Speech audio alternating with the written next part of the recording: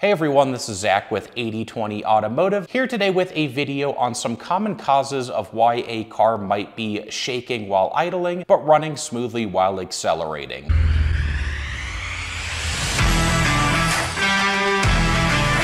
Now, a car shaking at idle, also known as rough idle, is a very common symptom for a lot of different potential issues with not only your vehicle's engine, but also the vehicle itself. This can be very challenging to diagnose and determine what the cause is, just since there is a very lengthy list. So oftentimes it's good to have a little starting information and something to help point you in the right direction. Before jumping into some of the most common causes here, I did want to talk very briefly about why this is a common thing and why engines or vehicles can have a rough, shaky idle, but suddenly smooth out while accelerating or driving. Two common reasons for that. Number one, engines tend to run smoother under load, and part of the reason for that is when an engine is under load, it's essentially working harder, it's injecting more fuel, there's more air running throughout the engine, and so that means any minor imperfections are less likely to be noticed versus when the vehicle and engine are idling. Everything has to be just about perfect, otherwise that can cause a rough idle. And then the second reason is, of course, when you're idling, you're sitting still, you're not actually driving or moving in the vehicle. Once you start accelerating and driving, you're going to start feeling some of the imperfections in the road, hearing outside wind noises, etc. So that can add to the fact that a vehicle might feel rough while idling, but suddenly seems a lot smoother while driving. One final thing to mention here is oftentimes when you have this rough idle, but the vehicle seems to be running and operating perfectly while driving, this can often be a sign of an issue that's just starting, but hasn't really come to fruition yet. So again, something that's a small enough issue that's affecting that idle where things have to be very perfect, but whatever component is causing the issue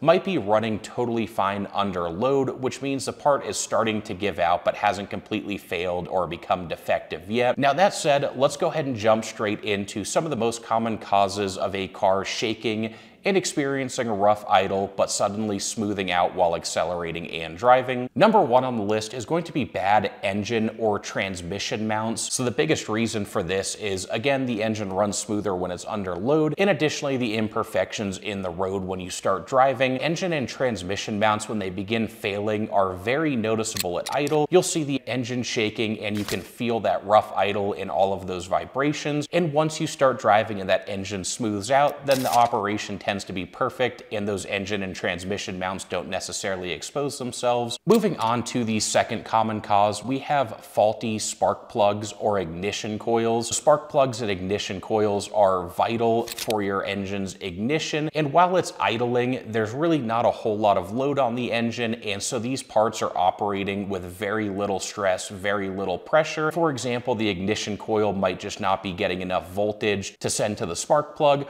or the spark plug, the voltage it's receiving might not be enough to create a spark, but suddenly once you hit the throttle and start accelerating, there's more demand put on these components, and that might just be enough to not cause any issues. Moving on to common cause number three, we have fuel delivery issues. So this could be anything from a failing fuel pump to things like a clogged fuel filter, clogged fuel injector, or potentially even a leaking fuel injector. So again, taking clogged, for example, when the engine is idling and has very low load and very low stress, the injector might be just clogged enough that fuel isn't successfully flowing into that cylinder, but suddenly you start accelerating and driving, and there's enough fuel pressure being built up and there's enough fuel flow that it's making it through that slightly clogged injector just fine. Moving on to our fourth common cause, we have carbon buildup. This can be a serious issue on direct injection only engines. The reason for that is carbon is allowed to start building up on the backs of intake ports and the intake valves, and ultimately that can restrict airflow to the point that when the vehicle's idling and there's very minimal airflow, it might be restricting it enough to cause that rough idle, but suddenly when you start accelerating, that throttle plate opens further, you have more airflow going through the engine, more air pressure, and that can help get enough air into the cylinder to the point that you don't notice it while driving and accelerating. Moving a little faster through these last couple common causes on the list, we have a faulty mass airflow sensor or MAF sensor, a dirty throttle body, issues with the idle control valve,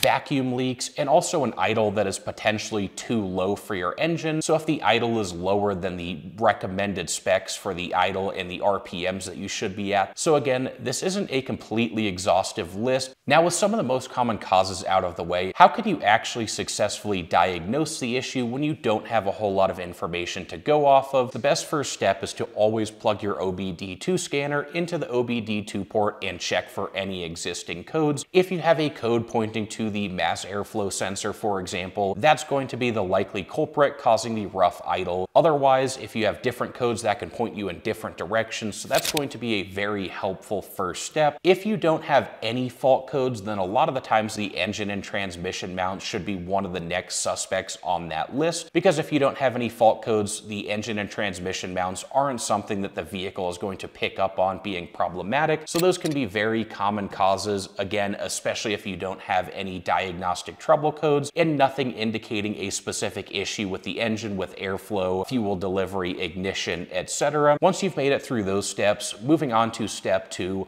always check the basics, pop the hood, look for any visible damage to anything. Are there any loose connections, damaged wiring, cracked pipes, etc.? Anything that might be dirty. So just check the basics there, make sure nothing is obviously out of place. Moving on to step number 3, if you really still have nothing to go off of, check your service manual, see if you might be coming due for specific maintenance items. For example, spark plugs are a common one that typically last about 50 to 100,000 miles on most vehicles. If you check your service manual and see that you're within roughly a 25% range of whatever that recommended interval is, then it's very possible that you just have some maintenance coming due that needs to be done as soon as possible. And then last step, this one's incredibly important, research your specific engine, look up rough idle on, for example, BMW N54 or whatever your engine and engine code might be. Do some research there, because a lot of the times there can be problems that are very common on a certain vehicle or a certain engine, and a lot of the times you can find forums, Reddit threads, other information out there from people who have experienced similar symptoms and ultimately came to the conclusion of whatever that issue might be. So that's going to be the next best step, because again, this can be very challenging to diagnose without having anything else to go off of. Anyway, guys, that wraps up our video for today. If you appreciated the content, please hit that like button, subscribe to the channel, and stay tuned for more in the future. Thanks, everyone.